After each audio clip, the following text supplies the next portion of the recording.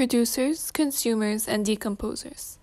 Producers are organisms that take energy from the sun to produce their own food.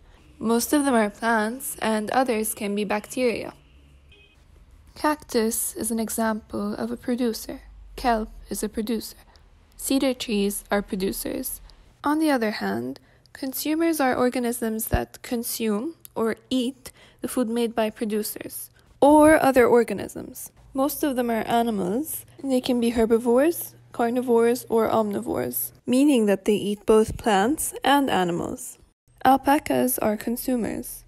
Black widow spider is a consumer. Humans are consumers. But we must also remember that when an organism eats, it excretes waste. Living things also die, so why is our world not full of waste and remains? This is thanks to decomposers. Decomposers break down dead organisms and waste into smaller pieces. This results in nutrients and mineral salts in the soil. They are typically fungi like mushrooms or bacteria, bugs, or worms. Bacteria is a decomposer. Mold is a decomposer.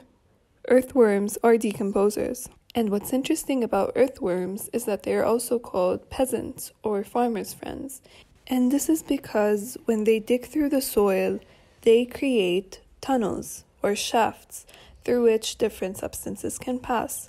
And these substances are necessary for living things to survive, such as water, air, and mineral salts. And this is important because these are substances that plants and organisms living in the soil need to survive. So they enter through the holes and enrich the soil. Plants are healthier and the farmers are happier.